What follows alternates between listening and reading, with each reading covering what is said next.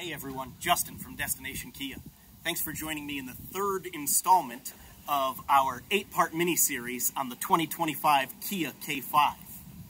I'm taking a moment now to show you the redesign of the front fascia of the vehicle. We'll start by pointing out the new design for the headlight. Kia is calling this their Star Map headlight for the 2025 model year.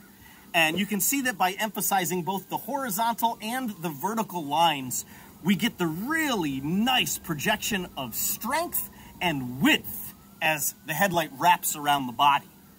Not just all stylistic improvements up here though.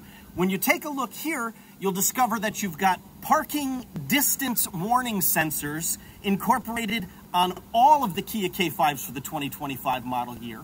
And in addition to that, the camera technology has been upgraded such that you now have forward collision avoidance assist for cyclists in your path, and on those instances where you're making a left-hand turn over traffic, if somebody decides that they're gonna come screaming through a yellow or a red light, you're not the only one keeping your eyes open. The car is looking for that too, and an emergency situation will apply the brakes to prevent an accident there.